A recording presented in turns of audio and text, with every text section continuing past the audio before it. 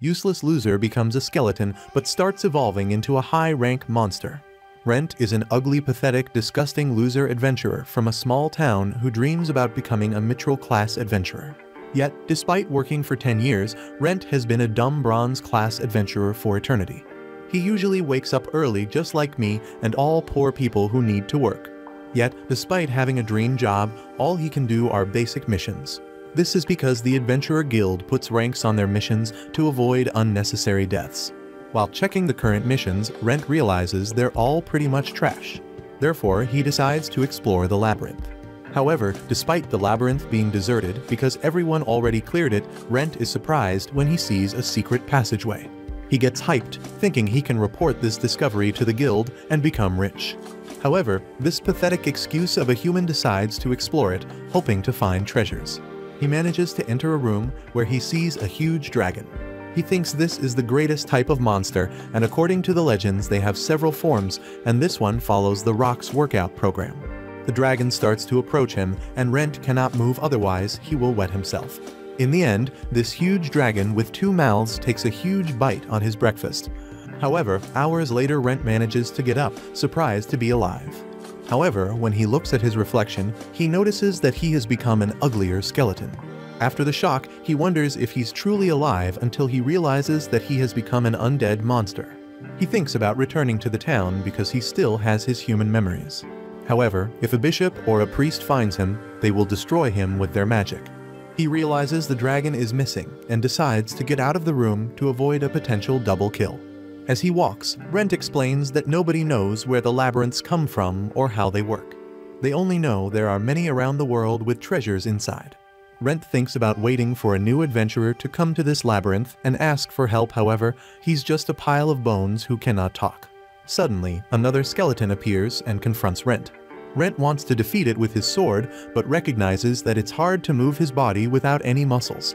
He raises his sword to strike this skeleton, but he ends up falling behind. Yet, the other skeleton also suffers from calcium deficit as it trips after losing its leg bone. Rent realizes that it's going to be hard to deal with a monster without sword techniques or muscles. He then suddenly finds out that he can still use spirit energy to buff up his physical attributes despite not being human. With this buff, he manages to destroy the skull and sees the bone pile glow with some pixie powder. He finds out that he just recovered the spirit energy he used and remembers his talk with his friend Lorraine. She is a researcher who told him that monsters could evolve into other species. At that time, she mentioned that skeletons could sometimes evolve into ghouls, calling it existential evolution. After this memory, Rent thinks that if he can evolve into a ghoul, he can get some flesh back. He then could use some clothes to cover himself and return to the town without any problems. Therefore, Rent decides to start defeating monsters in this labyrinth for a chance to evolve. He quickly manages to defeat 5 skeletons and manages to get some of his mobility back. Every time he defeats an enemy, he gets healed, and that allows him to use his spirit energy in every battle. While looking for more monsters, he finds a slime. Despite being a weak monster, there are only 2 ways to defeat it: to pierce its core or beat it up until it cannot regenerate. Rent manages to dodge the slime's attack and counters. However, he didn't expect to hit the core on his first try. He decides to keep the magic stone and collects the slime fluid to sell it later on, as it's used in cosmetics. Over time, Rent notices that as an undead he doesn't need to sleep or eat, which helps him to focus on fighting to achieve his evolution. However, that seems to be taking a long time. Still, he managed to get his physical abilities back and could use mana and divine power again despite being undead. Yet he feels down because he spent 10 years as a weak adventurer and now is dead. He's one of the rare adventurers who can use spirit energy, mana, and divine power, but since he's trash, they're all basic. He wished he could be strong and achieve his goal of becoming mithril class, which is the highest adventurer class. Yet, he decides that being a skeleton won't stop him from reaching his dream. He starts taking out more monsters and realizes he's getting stronger than when he was a human. After defeating another slime, Rent notices the power seems quite different. Suddenly, his body starts to change, creating muscles, hair, skin, and even eyes. He realizes he managed to evolve into a ghoul, and he can now make sounds with his mouth. He feels happy that he finally has some flesh hugging his bones despite it being pretty dry. However, this makes him realize that if he keeps working hard, he might be able to become a high-rank undead like a vampire. He first decides to speak some words, but all it comes out is a roar. With some training, he manages to say hello and good morning. However, he still needs to practice to sound less like a zombie. Since Rent evolved into a ghoul, he can now strengthen his sword as well. He hears the clang of swords in the distance and checks it out. It's a girl fighting off skeleton monsters, but she looks exhausted. She finally defeats it. She proceeds deeper into the dungeon and Rent watches her. He doesn't recognize her, so he thinks she must be a rookie. She goes down a corridor and a skeleton monster forms behind her. She engages it in combat and Rent notices that she has good form, but she's weak. The skeleton monster grips her sword and pushes her against the wall. Rent has no choice but to step in. He comes out screaming to get the skeleton's attention, and the skeleton faces him. Rent was hoping the girl would attack the skeleton from behind, but she was too stunned to do so. The skeleton tries to attack him, but Rent takes it down. He tries to talk to her, but she's horrified by his appearance. He tries to introduce himself, but she tells him to stay away from her. He throws his sword down and raises his arms to assure her. She notices he's not a mere ghoul, and Rent tells her he's an adventurer. He tells her he actually passed away, but he's still somehow alive. She thanks him for saving her life, and he tells her he had to because adventurers look out for each other. She still doesn't trust him, so she asks him not to take her life away. He assures her that he won't do that, but he needs her to help him get some clothes. He tells her that he wants to go back to the city, and she tells him she could get him a robe that hides his body. He puts a bag of coins on the ground and tells her to keep the change. She moves forward to pick up the bag and introduces herself as Rina. He leads her back to the entrance of the dungeon, and she tells him she will be back for him. Typically, a proper adventurer would report the sight of a ghoul to the guild for immediate action, but he doesn't think she'll betray him. Rina goes back to the city and meets up with Sheila, the Adventurers Guild receptionist. Rina tells her a lot has happened and she has an urgent question for her. Meanwhile, Rent is engaged in combat with a glob monster. The monster throws some globs at Rent, but he dodges it. He notices he's not just stronger, but his body also moves just as he wants it to. He strikes at the moving core of the monster and destroys it easily. Rent thinks that his combat intuition got better after becoming a ghoul. Suddenly, he hears Rina's voice calling his name. As he approaches him, she pulls out her sword and takes a few steps back, asking him if he's Rent or a random ghoul. He tells her he's Rent, and she eases up, saying he has gotten better at talking. He tells her he practiced while she was away. She shows him the robe and backs up. Rent looks at her and she apologizes, telling him she's still a bit scared. She tells him she needs more time to get used to him, and he tells her it's fine for her to feel like that. He picks up the robe and tells Rina it's perfect. She tells him she also bought other things she thought he might need. A pair of gloves, shoes, and some bandages.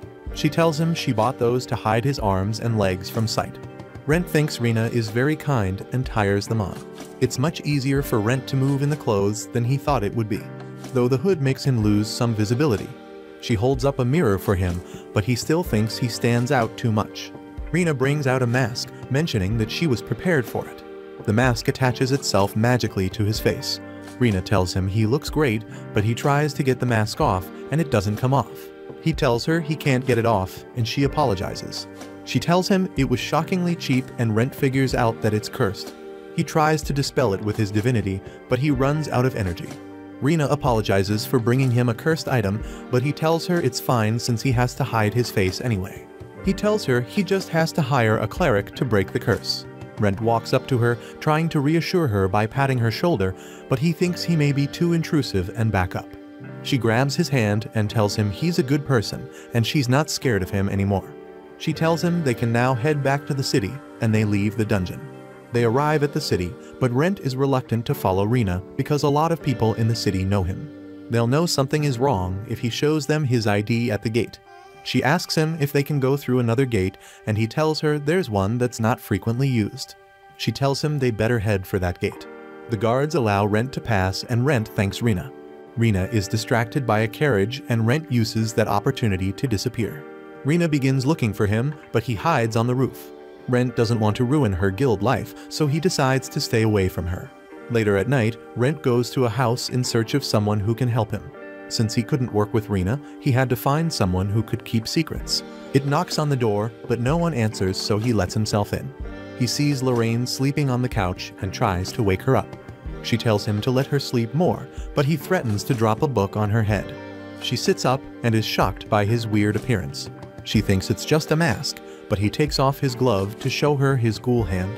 Lorraine is contemplating putting up a search request at the Adventurer Guild. Suddenly, she hears a familiar knock on the door and she knows it's Rent.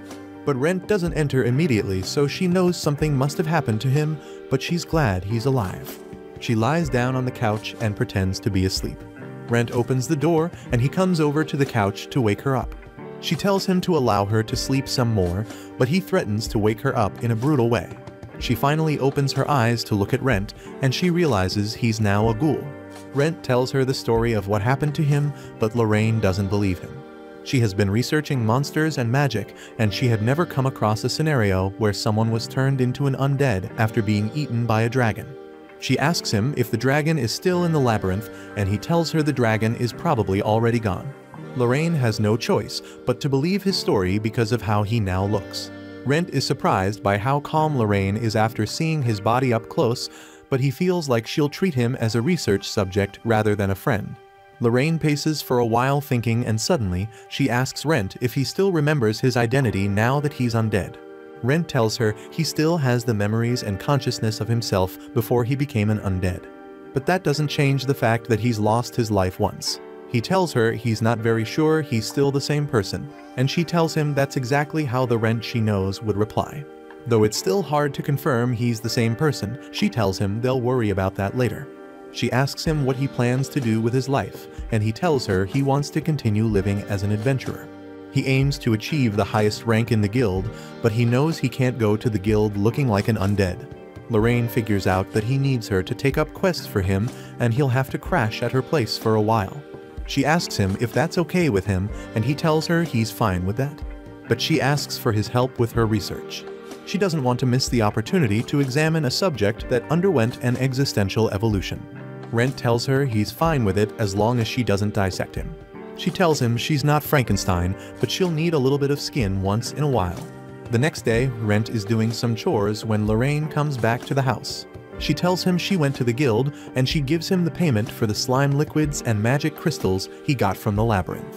Rent thinks he was overpaid for the resources, but she tells him they were of good quality and the guild will put them to good use. He takes the payment and tells her he will be going to see an infamous blacksmith. Later in the day, Rent walks through the market district, happy his wallet is so full. As he walks along the street, he draws the gaze of other people who are shopping. He notices their gaze fixed on him, and he tries to hide his face better. He finally arrives at the blacksmith shop, and he's welcomed by the receptionist. She notices his outfit, and she's a bit surprised. Rent apologizes for his suspicious look. She asks him what he wants, and he drops his sword on the counter and tells her he needs a new one. She unsheathes the sword and looks at its edges. She notices the sword was treated well, but it has been overused. She asks him if he uses magic or spirit energy, and he tells her he uses mana, spirit, and divinity magic. She is surprised he is thrice blessed because they are very rare. She tells him there's only one other customer who is thrice blessed, and Rent asks her to keep his a secret. He presents her with a bag of coins asking if it would be sufficient. She tells him it'll suffice, but he only has to pay half first, then pay the balance after the sword is ready. But she warns him that her husband is a perfectionist, and he would need several days to make the sword. She also tells him her husband may call him several times to get his opinions on how he wants his sword to look. He tells her he doesn't mind, and that they can reach him if they contact Lorraine's place. Meanwhile, Lorraine is at home reading a book about ghouls. She finds out their preferred meals and how they are formed. She also finds out that ghouls which are turned by other powerful monsters tend to lose their memories and human emotions. She closes the book as she now knows that Rent's case is very special. She's still not sure he is the same person he was before he was turned, but he still feels like the same Rent she has always known. She remembered when she was younger and she took a quest at the guild. A man stopped her and found out her quest would be taking her to a forest far away from the city. He offers up young Rent to be her pack-bearer for free so he can gain some experience since he was still a rookie. They arrive at the forest and Lorraine is in search of a particular herb, but she can't find it. She wonders if her quest description texts were wrong. Back then the world was boring to Lorraine, and though she was the youngest to attain the title of Great Doctor, it didn't mean much to her. but the title allowed her to register as a silver rank adventurer. After getting the title, she quickly left for the city of Yorlin to gather some herbs since she had nothing better to do. She finally found the herb she was looking for, and she harvested it carefully to preserve its usefulness. She packed it up and told young Rent to put it in her pack. He takes the pack to her, and she's surprised to find it almost full with the same herbs she had been struggling to find. She asks him how he was able to find the herb and harvest it correctly, but Rent is distracted by something in the forest. She glances at the direction he's looking at to see a goblin notching an arrow into its bow. Young Rent raises his shield to defend her, and he tells her to use a spell against the goblin. She uses the spell to completely obliterate the goblin. Young Rent praises her magic level, but she tells him it's nothing special. After the battle, he offers her some water, asking if that was her first battle. She tells him it was not, but her escorts aren't usually as experienced. She realizes that young Rent is more than a pack-bearer. He tells her the other adventurers were worried she didn't have enough experience for her rank, so they told him to follow her. She asked him how he knew so much about herbs. He told her someone advised him to read about everything he could find concerning herbs and monsters if he wanted to become a good adventurer. This was when they first introduced themselves to each other, and they became friends. Lorraine asks him to teach her all he knows about herbs and how to fight. She noticed he knew exactly how to move through the forest, and she asked him for the trick behind it. He promised to teach her everything, and he worked hard for 10 years since they'd known each other, trying to achieve the highest adventure rank. Lorraine stayed by his side doing the research she had loved all this time. She now sees why the elders were worried about her years ago.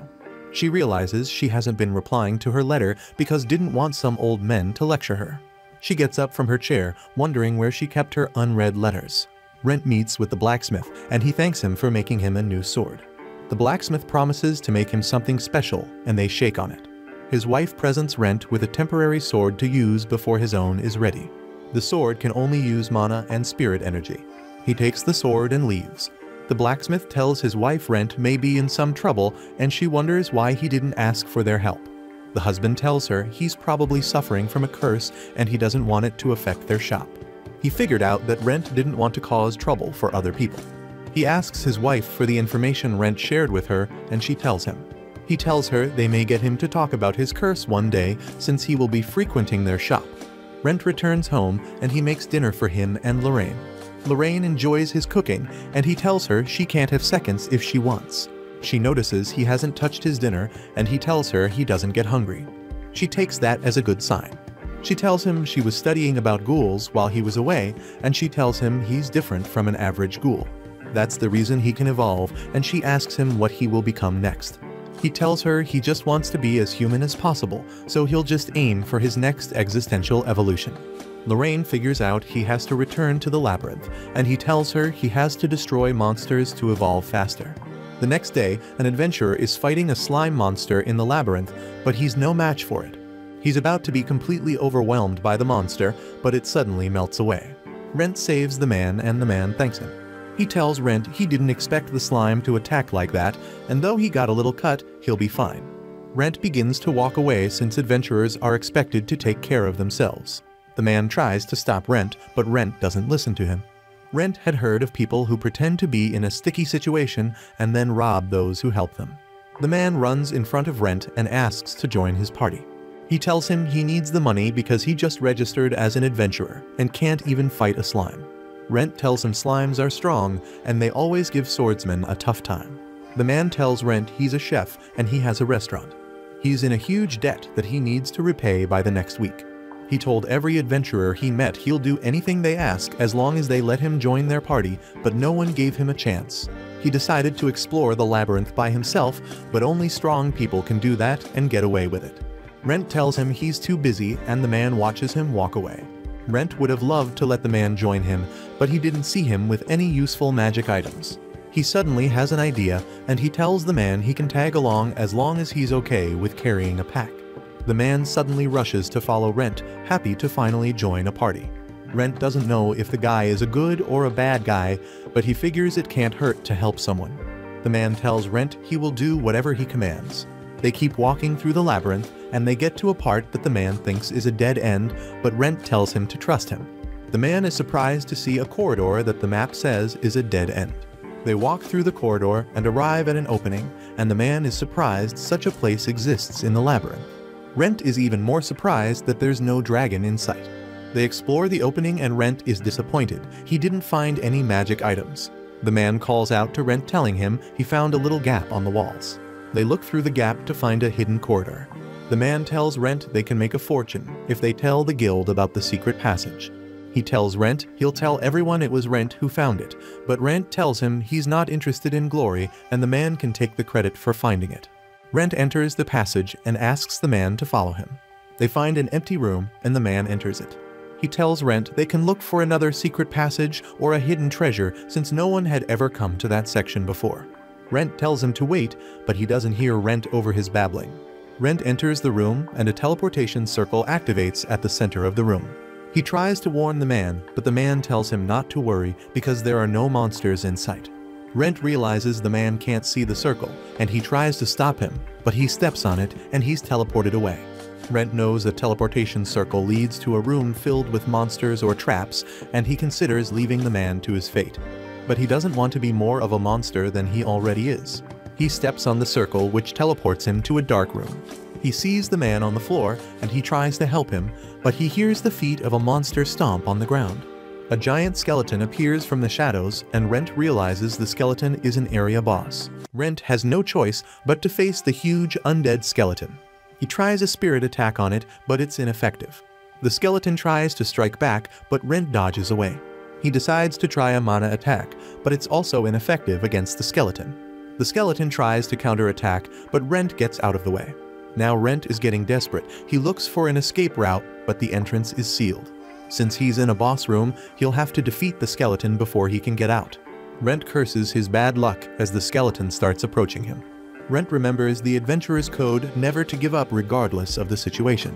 Though Rent is not sure his sword can handle it, he decides to use his divinity skill. He attacks the skeleton with the skill and he takes out its leg. The skeleton loses its balance and falls to the ground, and Rent uses that opportunity to run up its spine and land a final blow on the skeleton's skull. He tends to his follower's wounds and the man wakes up. He remembers there was a huge skeleton before he passed out, and he almost panics. Rent tells him he can only do basic first aid and can't heal his wounds fully. The man looks around and sees the remains of the skeleton. He asks Rent if he defeated the skeleton alone, and Rent shows him the huge magical crystal the skeleton dropped. The man figured out that the monster was very tough for it to drop such a huge crystal. He commends Rent for being skillful enough to defeat the monster solo. Rent tells him it was just luck, and he tells the man he'll hand him the crystal if he wants. His follower can't believe his ears, but Rent tells him it'll come at a price. His follower asks Rent what he wants in return because he feels he can't be of much use to Rent after seeing how strong an adventurer he is. Rent shows the man he's now a ghoul after being attacked by the dragon in the past. He tells the man he can't enter the shops in the guild because of that, so he'll need him to do that in his stead. The man agrees to it, but he feels the deal is too good to be true because he's getting so much out of it for so little. Rent decided to add one more thing to the deal. He asks the man to give him free meals at his restaurant anytime he wants. The man is brought to tears by this request, and he tells Rent he can eat as much as he wants anytime he wants. He promises to work hard to make sure he doesn't go bankrupt. He thanks Rent for the opportunity, and Rent hands him the crystal, telling him it's time to go home. The man asks Rent how they'll get out of the labyrinth, and Rent points him in a direction. The man tells Rent he can't see anything, and Rent is surprised the man can't see the room. Rent tells his follower that they can return to their former location if they go towards that direction, and he believes Rent. He moves towards it, and he's teleported back. Rent looks back to see another room leading to another room, and he decides to come back later to explore it. They return to the city, and Rent's disciple takes him to his restaurant named the Red Dragon Pavilion. The places looked better than Rent envisioned. Suddenly, the man's wife rushes out and hugs him, glad to see him alive and well. She notices his wounds, and she tells him he needs to go see a doctor ASAP. He tells Isabel, his wife, that Rent healed him after he was hurt. Isabel didn't notice Rent before, and she apologizes for being oblivious. Her husband tells her Rent saved his life, and he shows her the crystal Rent gave him. Isabel tells him he can't take the crystal, wondering if he hasn't learned his lesson from his past. She tells him they won't be able to foot their bill if they get scammed again. He reassures her that Rent is too kind a person to pull a scam on them. He recounts how he told Rent about their debt and he offered to help. He tells her Rent isn't doing it for free and he'll be offering his services to Rent in compensation. She asks him if he'll be doing anything dangerous and he tells her it'll just be simple errands. He tells her he promised Rent free meals at their restaurant and she wonders if all that's enough to make the deal even. He tells her it was enough to make the deal and he apologizes for worrying her. The man figures out that Rent is yet to know his name and he introduces himself as Loris. They both thank him for helping them and Rent bids them goodbye. He turns and starts walking away, but Loris doesn't want him to go without telling him his name. Rent turns back and asks him to promise not to tell anyone. Loris promises to keep it a secret and to only call him boss. Rent tells Loris his name and Loris tells him they'll always give him a warm welcome at their restaurant. Rent is on his way home and he thinks it was unfortunate that Loris wasn't a liar and a crook. His vision starts turning red as he thinks it would have been better for him that way. He was hoping to try out something sinister on some bad guys. He arrives at their cottage and his vision gets even more static. He wonders what he's thinking as he falls to his knees and calls Lorraine's name in a sinister voice. He walks into the house with his vision completely covered in red. Lorraine asks him if he encountered the dragon at the labyrinth and he tells her he didn't. She asks him where he kept the letters from the capital so she can reply to whoever wrote to her. Rent answers her, but she notices he sounds different. She asks him if anything happened to him and he tells her he's in a good mood. Lorraine is about to ask if something good happened to him, but he just hugs her out of the blue. She wonders if he's drunk, but then she remembers an undead cannot get drunk. Lorraine is enjoying the moment when suddenly Rent bares his teeth and sinks them into her neck. She pushes him off her, wondering if the real Rent is still somewhere inside his body. Rent is surprised by how delicious her juice is, but she calls his name and he regains himself. She uses her magic to knock him down and put him to sleep. She tells him she doesn't mind him eating her as long as he does it when he's sober. Rent wakes up later at night with a splitting headache. He remembers being in the labyrinth with Loris. Lorraine asks him if he feels controlled by any creature or some unnatural impulse. He tells her he's not being controlled and Lorraine is relieved. He apologizes to Lorraine, but Lorraine sums it up as an unfortunate accident. Rent tries to tell her it's more than that, but she stops him from talking. She asks him how much he remembers before he blacked out, and he tells her he remembers attacking her. He tells her he remembers meeting a man at the labyrinth, and then he talked about an appetizing meal. That was when he lost control, and once he saw Lorraine, he thought she was too delicious to pass up. She tells him it's right for a ghoul to crave a human. She asks him if he remained unhurt after she hit him with her magic, and he tells her he's all right. She tells him to get some rest, and she tells him she'll also get some rest. She's walking to her room, but he tells her he wants to see where he hurt her. She draws back her cloth to reveal the bite mark. She tells him she's out healing potions, but she'll make one the following day. Rent heals the wound, and she's surprised to see he can use his divinity skill to that extent. He tells her he can heal minor injuries, and she tells him the healing sensation is very pleasant. Rent finishes healing her, and she takes off the bandage. Rent can still see some bite marks, and he decides to heal her even more. Lorraine notices he's looking different. He takes off his clothes to look at himself, and she tells him he can tell people the scars on his body are from old battles. He looks at his face in the mirror, and he's surprised to see his mask has also changed. The lower half of his face is showing, and Rent tells Lorraine that part should remain hidden. The mask responds by hiding the power part of his face and showing just the upper part of his face. Lorraine wonders if the mask is reacting to his will, and Rent changes the mask to show his lower face. Lorraine asks him if he can remove the mask now that it follows his will. Rent tries removing it, but it remains stuck. Lorraine also tries pulling it off his face, but it doesn't budge. She's confused by this, but since he still looks like an undead, she figures it's best the mask stays on. The mask changes back to cover his lower face, and Rent tells her he would leave it like that for the time being. Lorraine also notices that Rent's voice is much clearer now, and he wonders if he went through an existential evolution. He's confused about why his evolution was delayed, because the last time he evolved was right after he defeated a monster. Lorraine wonders if his evolution was caused by the consumption of her flesh and blood. She tells him the idea isn't so far-fetched, because he now looks more like a thrall than a ghoul. Thralls are monsters who are servants of vampires. They're ranked lower than vampires, and Lorraine tells Rent he looks very similar to one. Rent wonders why he would evolve into a thrall, and Lorraine tells him the concept of existential evolution is still a mystery to scholars. She tells him she has a hypothesis and tells him not to fall asleep while she explains it to him. She follows his evolution from a skeleton to a ghoul and asks him if it wasn't a weird change. Rent is lost, and she explains that existential evolution involves a monster turning into a higher rank of itself. She wonders if the ghoul is the only higher-ranking version of a skeleton. Rent tells her there are skeleton knights and skeleton soldiers, which are higher versions of the skeleton. Lorraine tells him that there have been stories of skeletons changing to ghouls, but nobody knows if it was by chance or for a certain reason. She tells him her theory is he wanted to become a particular monster, and he was thinking in that direction during his evolution. Rent realized that he wanted to become something more human, like during his latest transformation. He wonders why he turned into a ghoul instead of a vampire, which looks closer to a human. Lorraine tells him it could be similar to the guild system rank, and he has to meet certain criteria to evolve. Lorraine explains that when they carried out experiments on lesser animals, it was determined that their evolution was determined by their environment. She tells him it may not have been the environment of the creatures, but the creatures themselves that caused their evolution. She tells him that may be the ability he has. He understands that if he tries hard enough, he can become a vampire and eventually become a human again. She tells him she's not sure he can become a human again. She tells him he may need to do more than slay monsters to achieve his next existential evolution. He understands that he would need to meet many more conditions to become a vampire. He tells Lorraine there is a lot they don't know about his evolution, and she tells him their discussion was just a hypothesis because they're not even sure of all they said. She tells him the best bet is to take things step by step, and she offers to help him through his journey.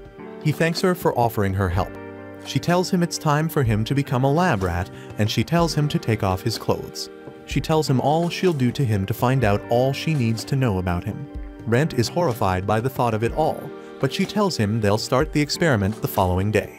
Rent is surprised by this, and Lorraine tells him it's common sense to know he's already tired. The next day, Lorraine is still sleeping, but Rent is already outside swinging his sword to find out how his body feels. He's convinced he feels fine, but he looks at his sword to see its edge jagged.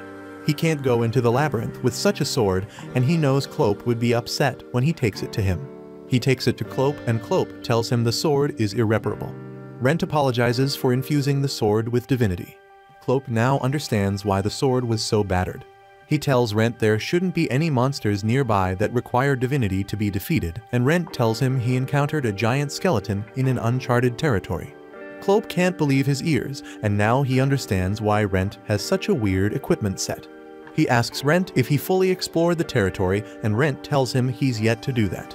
He asks Clope if he can finish his sword as soon as possible. Clope was already expecting his request, and he tells Rent his sword is not even close to being finished. He gives him a replacement for his battered sword, but this one is slightly better. Rent leaves the shop, happy he got a replacement. As Rent is walking down the street, he spots Isabel and Loris buying foodstuff to prepare meals at their restaurant. Loris announces to everyone that the Red Dragon Pavilion would be reopening that day.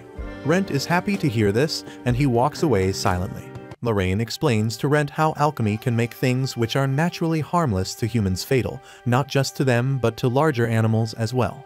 Rent is intrigued by the principle of alchemy, and though he previously agreed to go along with Lorraine's experiment, he begins to reconsider for fear of his life. Lorraine mixes up a poison that Rent tries out. He begins to make guttural sounds, and Lorraine asks if she should cast the antidote spell. He tells her the poison didn't harm him, but its taste was awful. She tells him he's probably the only one who's lived to complain of the taste of the poison. Lorraine can now conclude that Rent is immune to poison, but somehow he can still make use of herbs and potions. She envies his body, but she's getting sleepy. She asks Rent if he would need to get some sleep now that he's a thrall. He tells her he's fine with very little sleep, and Lorraine envies his body even more. She asks him how his appetite is, and he tells her that he still faintly craves human meat and juice. She hands him a vial, and he asks if it's another kind of poison. She tells him to open it and find out. Rent opens it and sniffs its contents, and he's surprised to smell human juice. Lorraine tells him it's her juice, which she kept put into the vial and preserved with magic. Though she knows Rent is opposed to consuming human juice, she tells him he has to consume it regularly so he doesn't go berserk. Rent pours a drop on his finger and he locks it off. He's surprised by how sweet it tastes, and Lorraine asks him if he's satisfied with just one drop. He tells her that drop was enough to quench his thirst and he'll savor the rest bit by bit. Rent tells Lorraine he wants to head out and he advises her to get some sleep. She asks him if he's going back to the labyrinth, and he tells her he'll go there, but he will stop by the guild first. Lorraine wonders what he's going to be doing at the guild, and he tells her he's going there to take a request. She tells him if he's going there to take a request, he has to show his adventurer certificate, which contains his name. She tells him his look will cause chaos in the guild. Rent tells her, though he looks a lot different than he used to, nobody would pay him much attention since he's just a bronze rank adventurer. She tells him his rank is irrelevant because the guild thinks too highly of him because of what he has done for them. She's sure they will surely notice a change in his appearance. Rent tries to downplay it as minor errands, but she tells him he's thinking too low of himself. She tells him there have been rumors that the guild wants to recruit him as a staffer. Renter tells her the rumors didn't reach his ears. He wonders why they want to pick him instead of an accomplished adventurer. She tells him they probably didn't tell him because he wasn't planning to retire just yet. Rent asks her how she knows so much about that, and she tells him she has several acquaintances in the guild. Rent tells her he would be thankful for such an offer from the guild, but he has no interest in retiring and becoming a staffer. Lorraine knew that was going to be his answer, and she wondered what their next step should be. For Rent to rank up, he needs to pass the rank promotional exam, but to do that he needs to attain some achievements before he can take the exam. The achievement requires him to take requests in his name, but if the guild finds out about his current state, that would be the end of his adventure life. Lorraine gets an idea and she tells Rent to change his identity, and Rent is shocked by her idea. The next day, Rent walks into the guild wearing his full costume and looking quite mysterious. He draws the glances of some adventurers as he enters. He looks around and he feels nostalgic, remembering the last time he entered the guild. He spots Sheila and he's glad to see she's doing well. She notices him and asks him if he's new to the guild. He approaches her and tells her he wants to register as a new adventurer. She hands him a form to fill and she tells him she can fill the other information saved for his name. He tells her he can write and she apologizes for assuming he's illiterate. She tells him he only needs to fill in the needed information and he can leave the other parts empty. She tells him to write his specialities and the kind of magic so they can give him more requests. Rent remembers when he first filled out the form 10 years ago. Back then he didn't even know what his specialty was and he ended up writing only his name and age. But since then his convictions haven't changed. He recalls the previous night when Lorraine suggested he register under a different name and he told her double registration is against the rules. She told him that there's no way for the guild to confirm that he's the same person, and even if they found out, it won't be a big deal. She told him if he told them his name, they would want to find out why he looked so different. She told him if he goes as a wanderer that wants to become an adventurer, they won't ask about his suspicious outlook. Rent agreed with her, and she told him it was too bad he couldn't transfer his previous achievements. She told him he would have to start as an iron rank adventurer. Rent told her he didn't mind because his goal remained the same. His goal is to one day become a mithril rank adventurer. He submits the form to Sheila, who looks at his name, and she's surprised he's named Rent Vivi. He asks her why she's surprised, and she tells him an adventurer named recently went missing. He asks her if she's talking about Rent Faina, and she tells him that's who she's talking about. She asks him how he knows about Rent, and he tells her he heard it from Lorraine. She asks him if he's related to Lorraine, and he tells her they are related and he's lodging with her. She tells him she heard a strange person was visiting Lorraine regularly and she secretly hoped it was Rent. She tells Rent he filled out the form properly. She tells him to wait for her while she handles the registration procedure. Rent is glad he told her he was related to Lorraine. He didn't want the rumors to ruin her reputation. Rent is positive he can start afresh since his name is very common, and it's not strange to see adventurers with a weird getup. Sheila comes back and hands him his ID card, telling him he's now an iron rank adventurer. She tells him to take care of himself, and he takes his ID card and walks away. He goes to the labyrinth, and he hears a screech somewhere in the labyrinth. He wonders if it's a goblin. Then he hears the voices of some adventurers engaged in a battle close by. The voice sounds like a young person, and Rent moves to the direction it's coming from. He finds the two adventurers battling a goblin. The male adventurer is a swordsman and the female is a healer. Judging by their looks, he figures out that they are novices. Rent can see they work well together, so he decides to leave them be and walk away. Rent used to help greenhorns around the labyrinth, but he can't anymore because his current appearance would scare them. Rent decides to go back to the hidden room before someone else finds it. Rent knows information about undiscovered parts of the labyrinth is valuable, so he wants to explore the hidden area and report it to the guild. This would be an achievement, especially for someone with such a low rank. He walks to the teleportation circle on the other side of the room, and he's teleported to another room. He walks into the room and looks around to see children's toys on the floor. He tries to pick up a teddy bear, but it scatters in his hands. He walks further into the room and goes through some curtains. He sees a skeleton lying on the bed, but it doesn't look like an undead. He's surprised to find out someone is living inside the labyrinth. He tries to pick up the flower beside the skeleton when someone suddenly speaks up behind him. The lady asks him what he's doing, and he doesn't like his chances with her. He tells her he was searching the room for something valuable since he's an adventurer. She tells him he was searching for something to steal, and she asks him if he's willing to lose his life for it. She tells him there are some things she can't forgive, and one of those is having her place disturbed. She attacks Rent, and he tries to use his divinity to block it, but the attack is too powerful and pushed back into the wall. His clothes disintegrate and he's hurt by her attack, but he manages to get back on his feet. The lady is surprised by how his body looks, and he tells her didn't end up like that of his own volition. Though she wanted to attack again, she now understands how Rent managed to enter the room, and she relaxes. She apologizes to him for misunderstanding him and burning his clothes. She gives him her coat to compensate, and she tells him to keep the place a secret because it's special. She tells him no other person can enter the room unless he's with them, and she gives him an acacia map so he doesn't return empty-handed. Rent opens the map, but it's empty. She tells him the map magically records anywhere where its owner has traveled through. She tells him their trade is complete, and she will be sending him back to the entrance. She tells him she would wish him good health, but it won't be of any use to him in his current condition. Rent's vision becomes fuzzy, and he wakes up at the entrance of the labyrinth. He returns to Lorraine and explains everything to her. She asks him if he's under some kind of curse because of the things that happened to him. He tells her it's not his fault he's running into them, and she tells him that's why she said he's cursed. She looks at the map, and she tells him it's safe to use. He asks her how to use it, and she tells him it didn't react to her magic. She tells him to try his magic, and when he does, the map becomes filled. Rent recognizes it as the labyrinth of the moon's reflection, and Lorraine is amazed. She notices a mark and asks Rent what it is, but Rent doesn't know. He points at it, and it shows names, and Rent recognizes the names as a pair of new adventurers he saw in the labyrinth. Lorraine figures out that the map is showing the names of people in the labyrinth and their positions. Lorraine can't believe how valuable the map is. She asks Rent if he can bring up the path of other labyrinths, and he tries bringing up the map of another labyrinth. The map changes, but it's not complete, and Rent remembers the lady said the map only records places he has been to. Rent asks her to take a look at the robe to make sure it's not cursed, and she tells him he would know if it's cursed since he already has it equipped.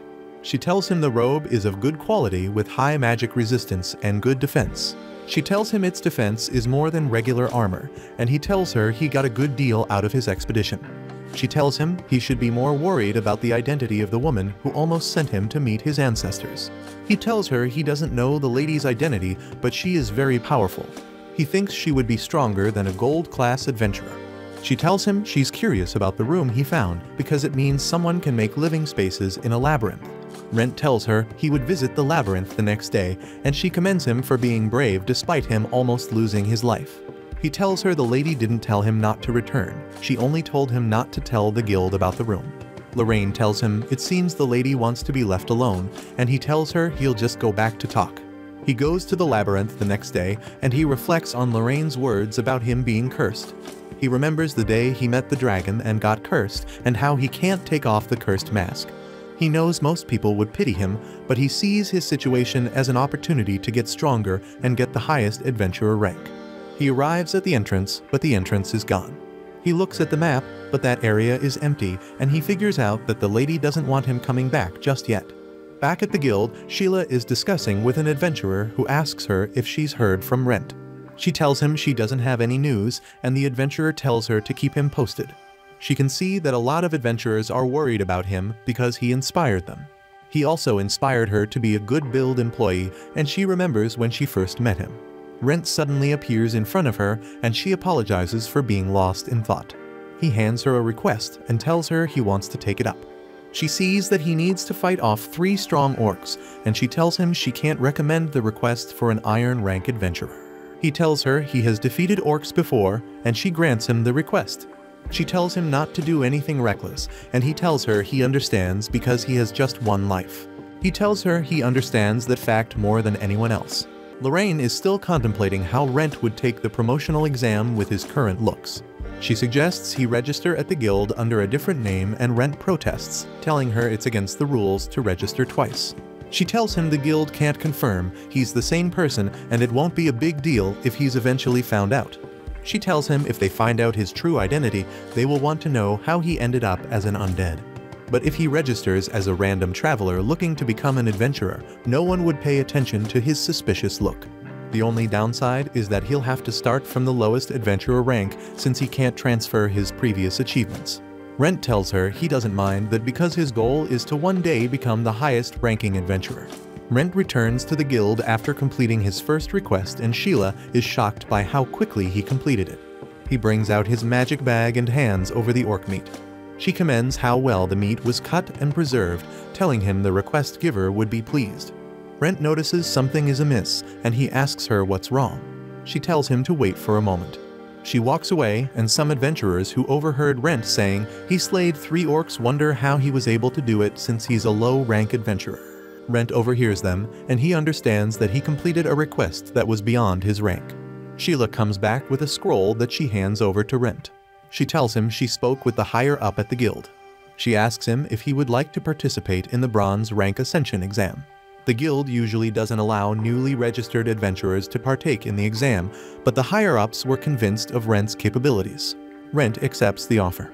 Later at night, Lorraine is surprised Rent was already asked to participate in the Bronze Rank Ascension exam, but she thinks he deserves it given his skills. She asks him what name he used to register at the guild, and he tells her he used Rent Vivi. Lorraine almost chokes on her tea and asks him why he chose to use Vivi as his last name. She tells him the guild officials are familiar with her family name and they may get suspicious of him. He tells her he didn't want people to think that a weird man was staying over at her house, so he named himself as a relative. She understands his perspective, but she tells him she doesn't care about her public image. Everyone already thinks of her as a worthless scholar who couldn't make it to Capital. She doesn't care if people look at her weirdly anymore. Rent tells her she's helped him too much already and he didn't want to cause her more trouble. On the topic of helping, she tells him he does so many chores in the house that she may end up being indebted to her. Rent tells her that can never be possible because he only retained his sense of humanity because of her. Lorraine tells him he can be her roommate for eternity without paying rent. She tells him since they're now relatives, he doesn't have to be so reserved around her. Rent is even more grateful to her now. The next day, Rent goes into the guild and a guild official asks him who he is. Rent introduces himself and tells the man he's there for the Ascension exam. The man now recognizes him and Sheila calls out to him, telling him she didn't expect him to come to the guild that day. She thought he would be studying to take part in the next exam since he didn't have time to prepare for it. Rent tells her the next exam is months away and he can't wait. An adventurer comes late happy to have made it, but Rent knows he will have some points deducted for being late. The guild official calls the attention of all the Iron Rank adventurers. He tells them the Bronze Rank Ascension exam is about to begin. The first exam will test the adventurer's knowledge about guild regulations, monster materials, and everything in between. Those who pass the knowledge exam will be allowed to partake in the practical exam. The practical exam always changes with each set of adventurers. Rent remembers he was asked to pick up some herbs when he first did the exam. The official asks the adventurers to follow him and Sheila wishes Rent good luck. The adventurers sit in a room to take the written exam and Rent looks around. More adventurers are taking the exam than he expected. He recognizes a girl as one of the duo adventurers he stumbled upon in the labyrinth. He figures out that her partner will be participating in the exam. There aren't many commoners in the town who can write. Rent was lucky to study writing and herb language back when he was still in his village. He thought that the knowledge would be vital to his dream to become an adventurer. That was why that kind of exam was a piece of cake for him, coupled with the fact that he had previously taken it. After the exam, some adventurers aren't happy with their score. Sheila congratulates Rent for getting a perfect score because not many people can achieve that. Rent tells her he's just happy he passed the exam, and he asks her what the practical exam will be. She tells him he'll form a party and perform a guild request. She pairs him with Reyes and Lola, the duo adventurers, and they form a party. Reyes tells him he's a swordsman who fights using spirit to raise his stamina, and he'll be the vanguard. Lola tells him she's a mage who can also use healing arts, so she'll be the support. Rent tells them he's also a swordsman who uses mana and spirit, and he's glad to be working with them. The guild official comes to address the adventurers, telling them they'll be performing a guild request. He tells them the location is at the labyrinth of the new moon, and he hands them a map. He tells them their objective is to reach the designated point on the map, and they have until sunset to achieve this. One adventurer asks if they'll all be going to the same location, and he tells them they'll complete the same request. He tells them the first party to complete the quest will be rewarded. They all understand it'll be a competition to be the first party to complete the request. They arrive at the labyrinth, and the other adventurers rush inside. Reyes asks Rent if he's ever been to the labyrinth, and Rent tells him he has. Reyes tells him he has also been to the labyrinth, and Lola tells him they didn't get very far. Reyes tells her they'll go deeper when they earn their bronze rank. They are about to go inside, but Rent stops them. He tells them they need to purchase a map, and Lola asks him why they can't use the map from the guild.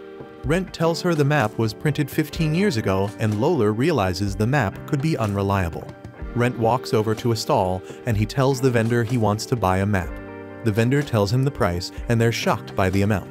Rent tells him he just needs the map for the first floor, and he makes a good bargain. The vendor agrees to it, and he hands Rent the map. Reyes wonders if the vendor's map would be accurate, and Rent asks him to compare it with the one from the guild. They compare them, and they can spot some differences. The new map also shows the location of the traps in the labyrinth, and they are happy they can make their way through the labyrinth without worry. The vendor advises them to follow Rent closely if they want to pass the exam. Lola wonders why the maps are so different, and Rent tells him the guild may intentionally mislead them. He tells them to never let their guard down because the exam was designed to test their mettle as adventurers. Reyes isn't too happy about this, and Rent tells him the guild can be nasty sometimes. They enter the labyrinth, and they're soon intercepted by some skeletons. Rent tells them not to let up their guard against the skeleton, and Reyes heeds his advice. Lola uses her magic to enhance his skills, and he charges at the skeleton. They defeat them easily, and Rent is impressed with their capabilities despite their young age. Reyes is having some problems with one skeleton, but Rent comes to his aid. Lola is worried about the unusual number of monsters they had to face. Rent thinks something must have attracted them, and he walks up to a pouch on the ground. Reyes wonders how skeletons can be lured, and Rent shows him the pouch of incense. Reyes takes a sniff of it, wondering why it was in the labyrinth. Rent tells him he will soon find out because there's an ambush laid for them around the corner. Lola tells him the monster shouldn't be that smart, and Rent tells her the monsters aren't. He tells her it's other adventurers trying to ambush them. Reyes is scared of fighting other adventurers. Rent decides to go on first, and he tells them to be prepared to back him up. Rent walks up to the corner cautiously and swiftly turns around it. An adventurer tries to attack him, but he blocks it. Reyes and Lola run up to him, and Rent leaves the first adventurer to Reyes since he's the vanguard. He rushes to the other adventurers in the ambush party. The archer of the ambush party tries to bring him down with an arrow, but he dodges it. The archer tries to notch another arrow, but Rent knocks him down before he can. The mage tries to take Rent down with a fire spell, but Rent cuts through it, which scares the daylight out of the mage. Rent breaks his staff and knocks him out. Reyes is having some trouble with the swordsman, and Lola comes to his aid. She casts a bright light to distract the swordsman, and Reyes uses that opportunity to launch his attack. Rent can see they're doing well, so he decides to leave them to it. They take down the swordsman with some teamwork, and they capture the adventurers. Lola wonders why fellow participants would ambush them. Reyes tells her they did it because they want them to fail, since the examiner told all adventurers to do whatever they want. Rent tells them monsters aren't the only harmful thing in the labyrinth. They now understand why adventurers should never let their guard down. Reyes tells Rent he would follow his lead from then on, and Rent tells them they have to proceed carefully. After they leave, another adventurer comes out of the shadows, impressed that Rent was able to predict the ambush. He frees the ambush party, and he tells them Rent noticed they work for the guild. They wonder who he is, and the shadow adventurer tells them he reminds him of someone else. He thinks his sister's information was accurate.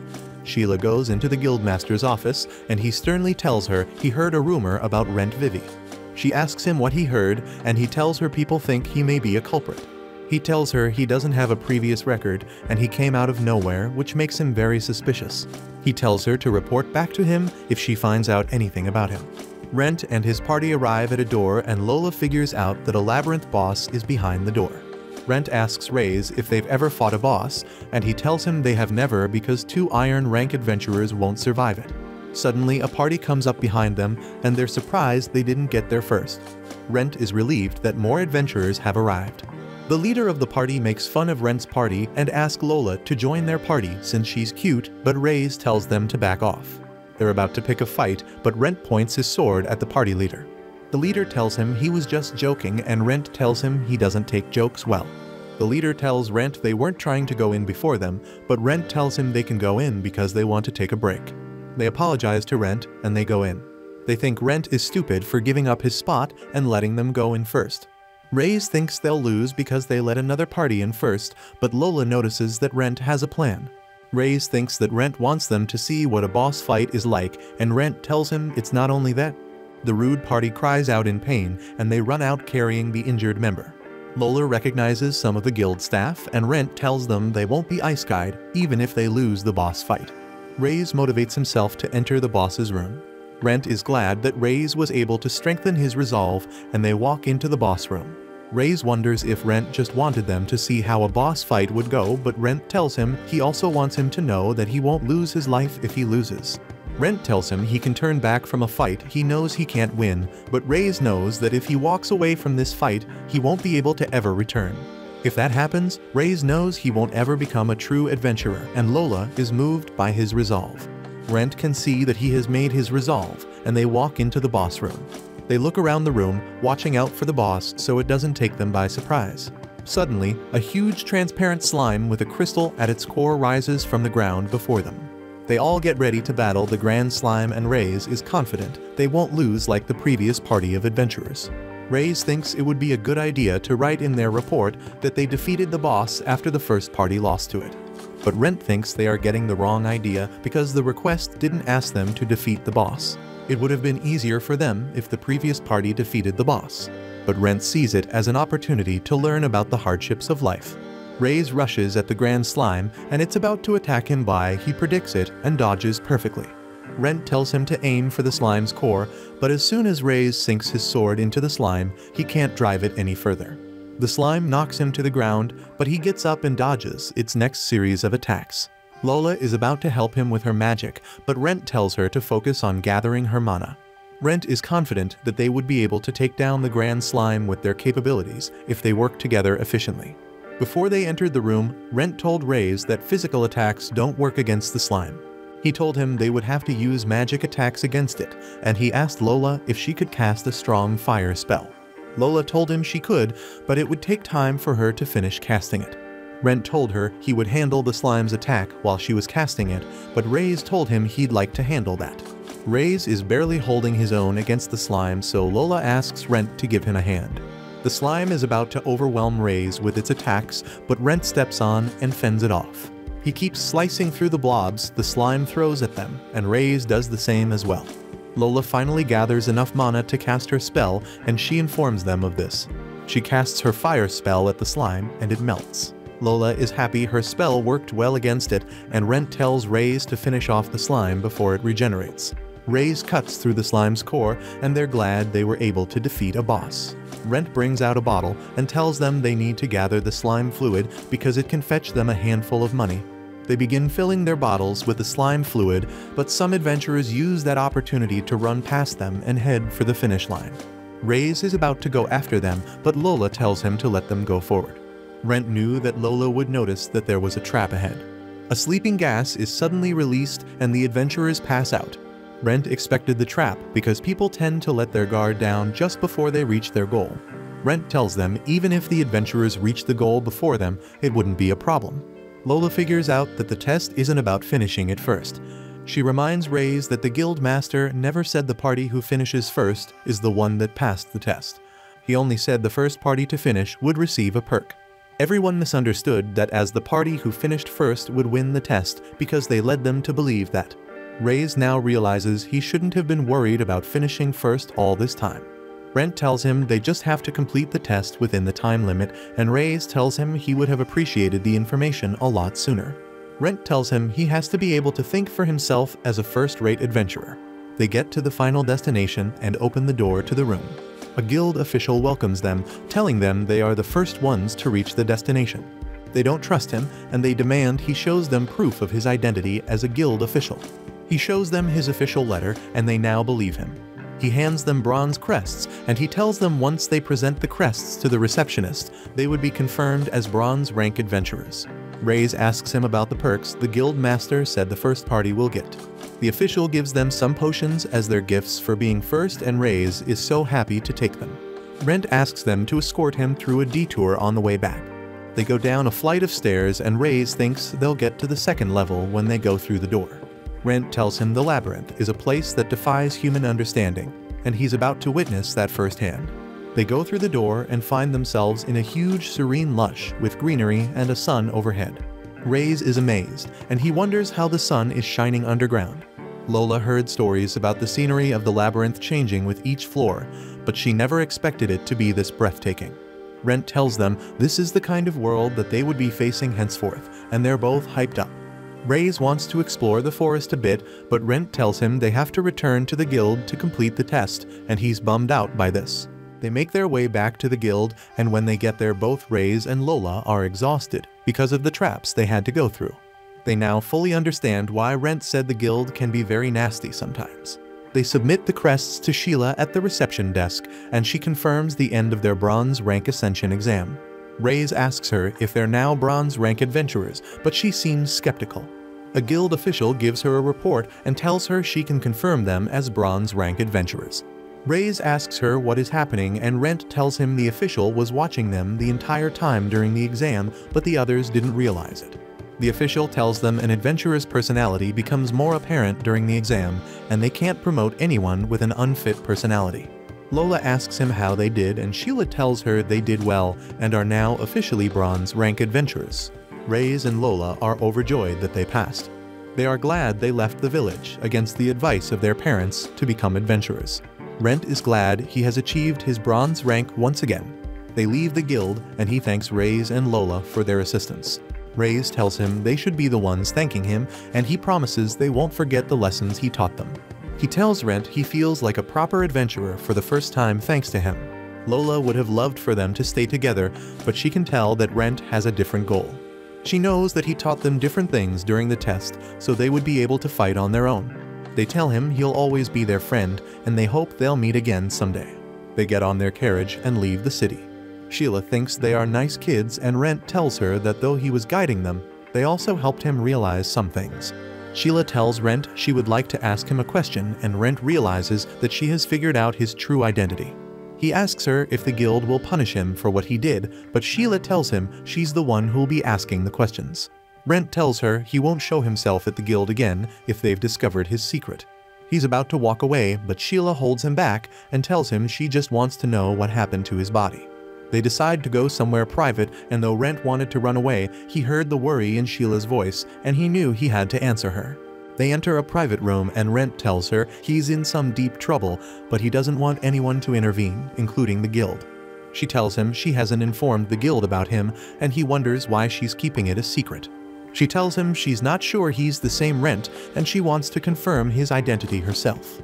She tells him she told the official who watched them during the exam a little about him, but he's her brother, so she assures him that he won't leak his secret. She asks him to tell her what happened to his body.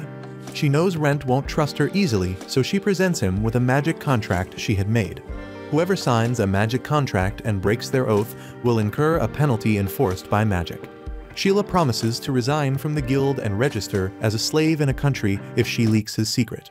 Rent tells her she's doing way too much, and he asks her why she's going to such lengths for him. She tells him she just wants to help him because she only got so far because of him. She tells him there are many people indebted to him, though he may not realize it. Rent decides to sign the contract and explain everything to Sheila. After signing, he wonders how he'll tell her the story, but he decides to just show her to save time. He takes off his hood and tweaks his mask to reveal his eyes. Sheila gets a glimpse of his face and she looks frightened. Rent sees that his face scares her and he tells her it may be better she doesn't know more about what happened to him. She tells him she doesn't want to remain ignorant about his situation. She asks him how it happened and he tells her he turned into an undead. Sheila tells him that's impossible and he can understand her confusion. Rent tells her to have a rethink to see if she can actually help him. He tells her he has no intention of hurting anyone, but he knows she can't easily trust him in his current state. He gets up to leave the room, but Sheila stops him. She tells him she believes that he won't attack anyone, even if he's an undead, because he's still the same kind person he's always been. She tells him she will help him because he has helped a lot of people before, including her. She takes his hand and she assures him she'll help him if it's a matter relating to the guild. They both go to Lorraine's house and she's surprised to see Sheila with Rent. Sheila tells her she has something to discuss with her and Sheila is surprised she's paying her a visit so late. Lorraine asks Rent if he laid his hands on Sheila, but Sheila tells her he only relayed some information to her. Lorraine invites her into the house and she apologizes that her place is messy. Rent knows the place isn't messy because he cleaned up before leaving. Lorraine asks Sheila what she knows and she tells her Rent told her he was turned into a monster, but he doesn't attack people. Lorraine is surprised Sheila still decided to pay her a visit after hearing that. She tells her she's like a young girl going into the house of a witch and a monster, and she shouldn't be surprised if she gets boiled to be used as dinner.